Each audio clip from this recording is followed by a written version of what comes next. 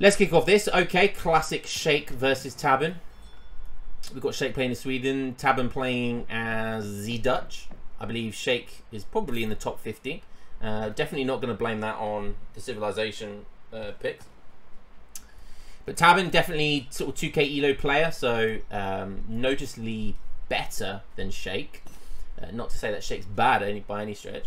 But the Dutch matchup, sometimes this feels like a good matchup for Dutch. Sometimes it feels like an okay one for Sweden.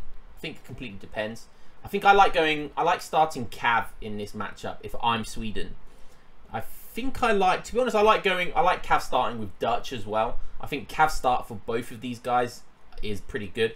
I think Sweden can also rush. They can take the map and they can go for the rack/lever cannon rush. Shake 2020 AOE has gifted a sub to Lazarus. Man like Shake, divvying out those subs like it's candy.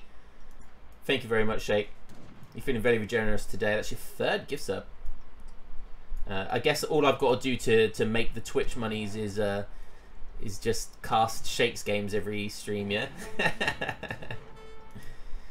Okay, let's see what Shake's doing. I imagine he's going to go for 3 vills. This looks like a pretty standard deck. Duke. Pretty standard Duke. We've got the 11 Vaza allies. I don't know if that's worth being in there. I guess it is if you have the church card as well, because it can actually bluff your opponent to think that you're going to be doing the church rush. But that's kind of fallen out of favour. I believe it got nerfed as well. Like maybe an extra like 500 wood or 250 wood that it costs now to get the halberdiers. So that's kind of fallen out of favour. Shake doing some standard stuff here. Just a little tip for anyone that's going to be watching this later on YouTube. Definitely, whenever you see this green ring, do not have a villager eating on it. I mean, it's okay just having one, but you never want to eat anything off this deer, because the longer this lasts, the longer these torps are going to have that extra 0.72 food gathering per second. So you definitely always want to keep... I like just massacring, committing complete genocide around torps with a few of the deers, like a few huntables. But this is a pretty good huntables around, so yeah, he's going to be getting some good torp gathering rate speed out of that. It's actually possible. It is actually still possible to age it with 14 vills as well if you get a couple of good food treasures. But you need to make sure you micro your huntables onto these torps very well. And 14 vills is, like, age up has always been insane for Sweden. Always been insane. If you can pull it off.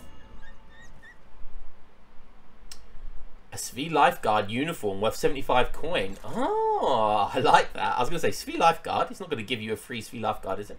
It's going to give you the uniform. Aye, aye, Captain. Okay.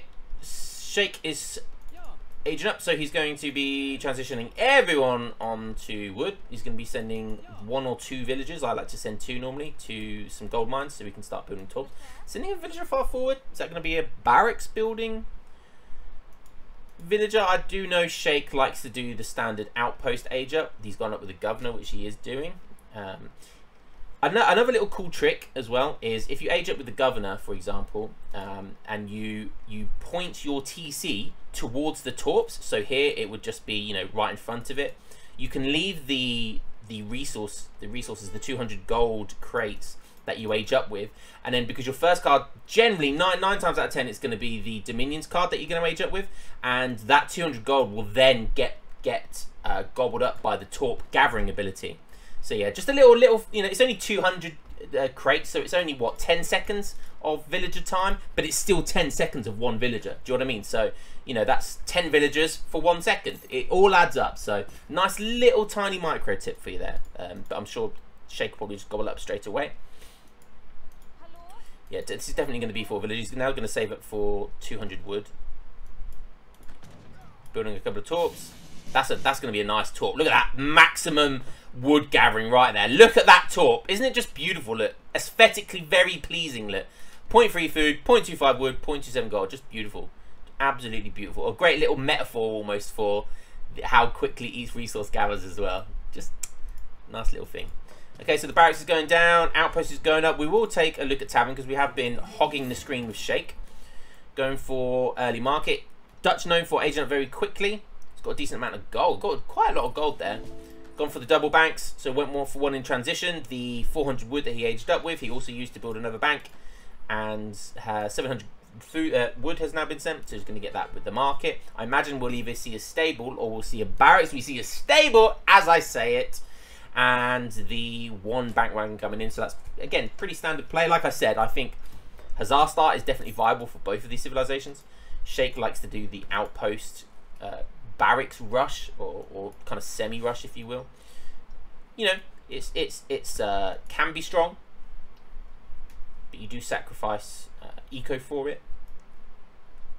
And Dutch can counter this. Dutch can definitely counter this.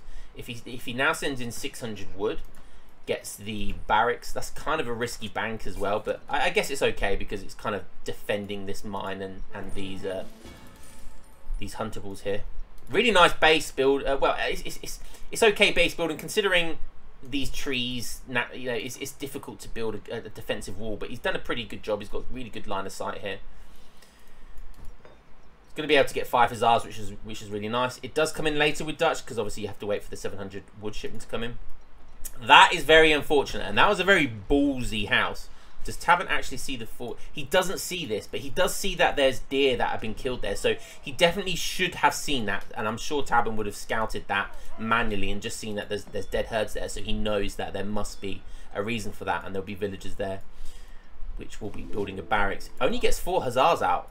Definitely could have got 5. So that's, oh no, maybe he was pop capped. Okay, he was pop capped because he wanted to get that house built.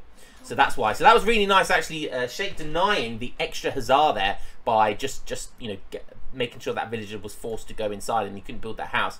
Could have actually sieged it down as well. So, you know, just that threat caused Tabben to not able to get an extra Hussar out. And 1 Hussar, that's big. You know, that's, you know, what, 20% of this force here. You know, 1 Hussar would be an extra 20%. So, you know, when you look at it like that, it's pretty big. Obviously, you're going to want to be killing some, not running into Carolians. He's going to be killing some torp building villagers. That's definitely going to be his plan. Using this envoy to its full extent as well. 700 coin coming in for Sheikh. That's bizarre. 700 coin. Did Sheikh just send 700 coin? Oh, he's going. Oh, what? He's going for fast fortress. Okay, interesting.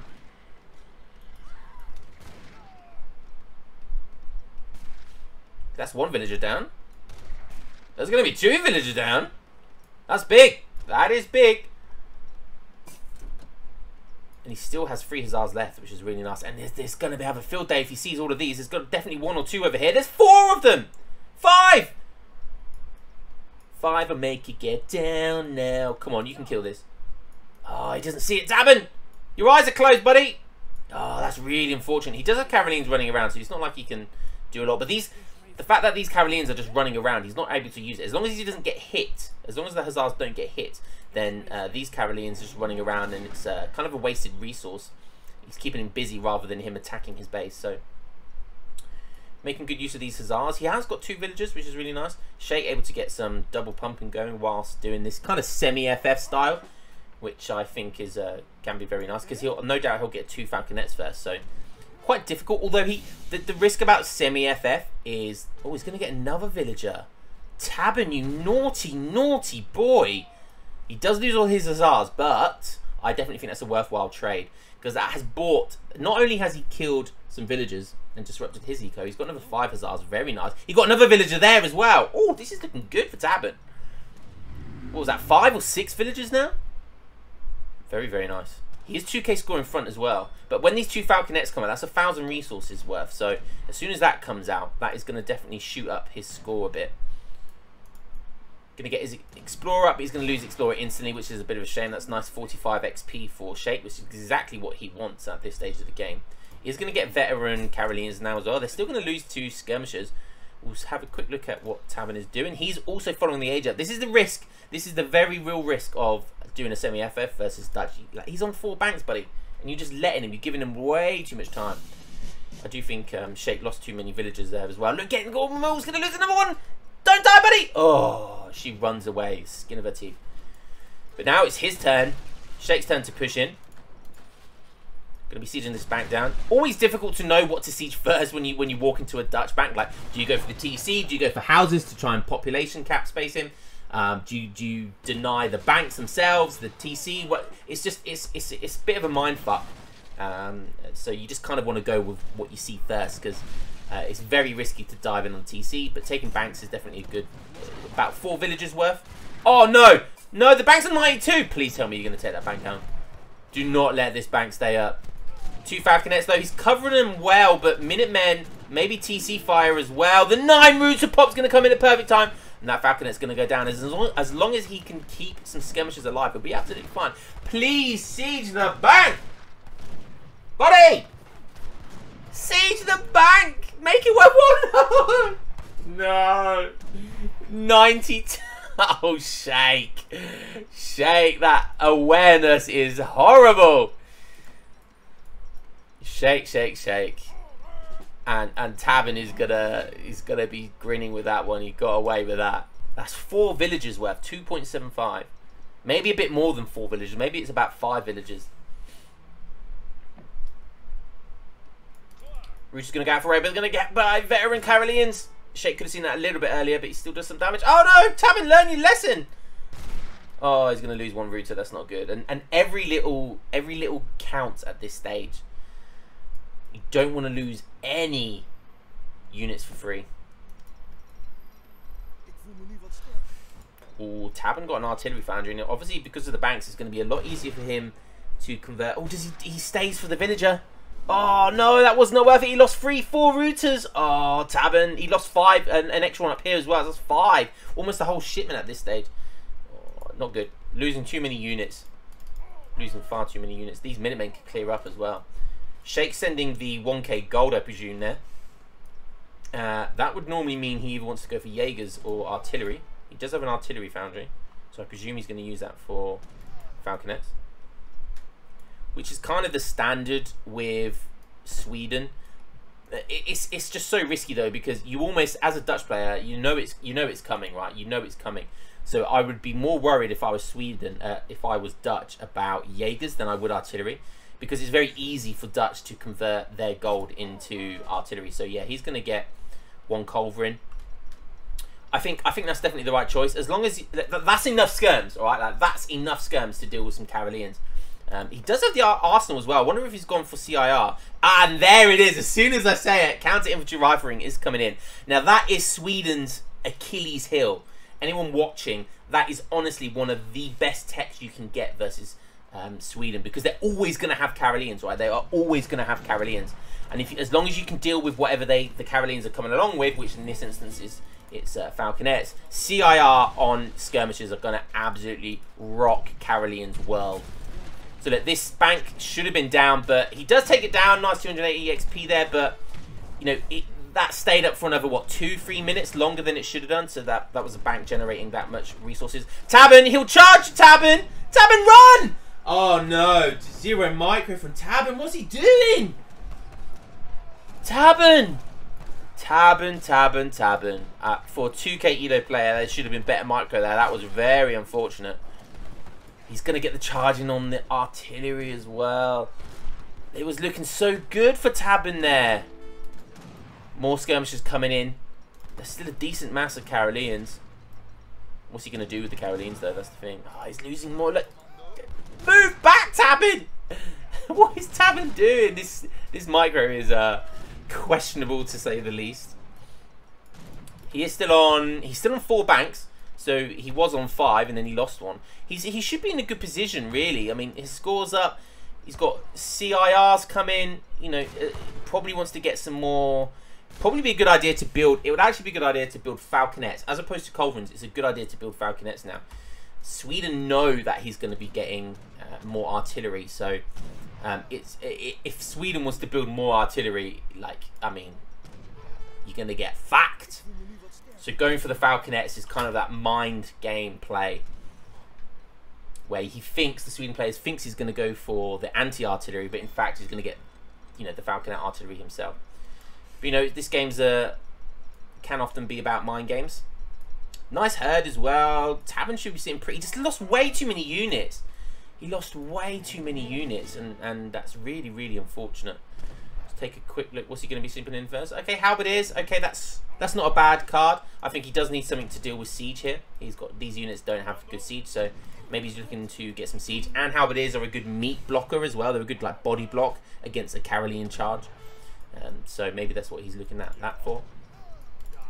Take a quick look at Shake. Shake going for Jaegers. One thing to know about the Swedish Jaegers, which I always forget, is they only cost 900 gold.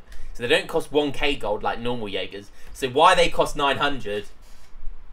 Who knows? Anybody's guess why they're cheaper than other Jaeger shipments from other civilizations. I don't know. But they are going to be coming out. Look at these bad boys. They are just skirm daddies. And Tabben doesn't really want to be standing here shooting. He wants to be focusing on the Caroleans, but he hasn't got a way to deal with these Jaegers. And that's exactly why I said it would be a really good idea for him to get Falconets. At this stage of the game, you know, it would actually be a good idea just to go like Router Falconet, because he's going to be able to do it better than Sweden. I mean, Sweden are on max taught population though, so that could be a problem now. And their eco is definitely gonna start to overtake. Although their unit composition is definitely more linear than Dutch. So Dutch have the composition, the superiority when it comes to composition, because they can get those skirmishers and rude skirm goon basically with artillery, which definitely beats Sweden in a big enough mass. But yeah, these Jaegers are going to be a problem. He definitely needs Falconets out at this stage. Yep. Firing down on the weak Jaeger, I like it. But these Cavaliers are coming in hot. And oh, why is his Culver in there? And the charge is coming in again. Oh, where are the halberdiers? This is exactly where you need the halberdiers. And Tabben just allowing these Cavaliers to get way too close to him. Way too close to him. Could we get some nice raids here? Shake going for an outpost there. Yeah, just again, this is the second battle where he's still up in score, but just I don't know, just losing way too many skirmishers. Just not great micro from Tabben here. Or Shake is just a genius with his Carolean charge timing. Who knows? Who knows? Routers versus Jaegers, that is not where you want to be. But there is a decent enough mass of Routers that they can probably start shooting these Jaegers down. He's going to come at a decent cost. Oh, just stuff everywhere. Shake, why on earth do you have villagers over here, buddy? You've got a massive herd here and here. Just Caroleans doing Carolean things, swinging that blade. Shooting down some villagers. Oh, this is not looking good for Tabben now, and the scores are reflecting that. He still is on 4 banks, but versus 200 taught pop, he's making... Oh my god. Jesus, he's going to be able to get a double batch of Jaegers. The risky thing... Oh, and the Bozzers are out!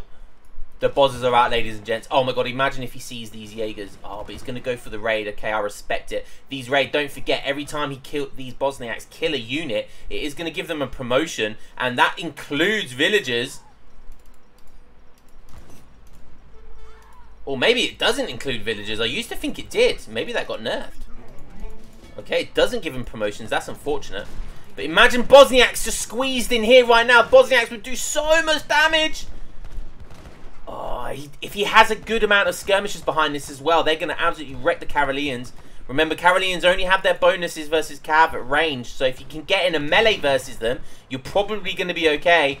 Oh, this is going to be close, but there's just too many Caroleans by the looks of it. Are the Bosniaks going to be able to do enough? The skirmishers are in the background. Oh, there's 2 promotions for that Bosniak. There's 1 each now. They're on bronze, but bronze isn't good enough. You need gold, buddy. Oh, more Caroleans coming in to save the day. And that Bosniak's going to go down. Really unfortunate. Bosniaks are kind of glass cannons. They don't have that much HP.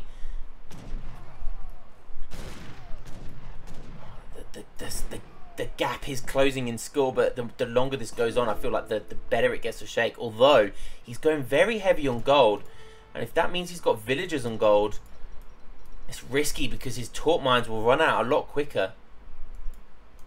It's kind of getting to that point now where Shake, Tabben, apologies, definitely wants to start to think about playing the long game. And oh, these Jaegers are still a problem though.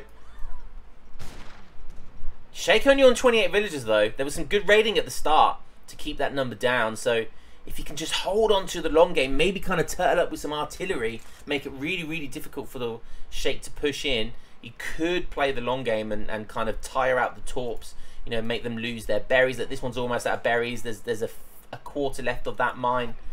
Oh, hiya! And that's going to be really unfortunate for Tabben. He's going to lose, what, 10 villagers here, maybe more? Ouchie. And I think that might seal the deal. Does catch some Jaegers here. That's a really expensive catch for Tabben.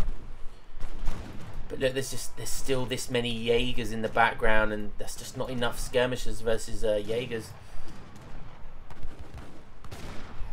If we take a look at Sheikh, I mean, he's got Torp production, so his macro's looking definitely a lot healthier there. Doesn't look like he's going to be able to mass that many more Jaegers, though. Torp's definitely running out on mines. But hey, that's okay, because just more Cavalians, right? Now shipping in Ligon carriages. Definitely agree with that. Going to be able to get those bad boys. And, I mean, they're age 4. They're age 4 leather cannons, essentially. Which do really, really well versus artillery. And there's the GG. And no wonder Sheikh sent this over, because it was a dub against one of the best players in the game. Oh, Tabben. That was some questionable micro. Look at that villager raid. Sheikh went down to 16 villagers. Wow. Against Dutch, that is normally GG. Wow. 6 villagers with those Hussar raids. That was 10 Hussars and he got 6 villagers.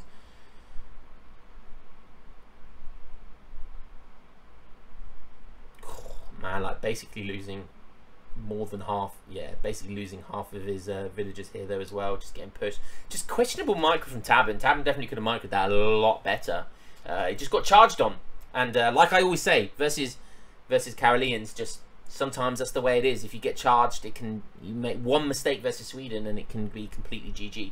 Even if your civilization counters their civilization. Very GG. If you get one good Karelian charge, changes the game. But GG, well played to both. Sheikh wanting that easy dub.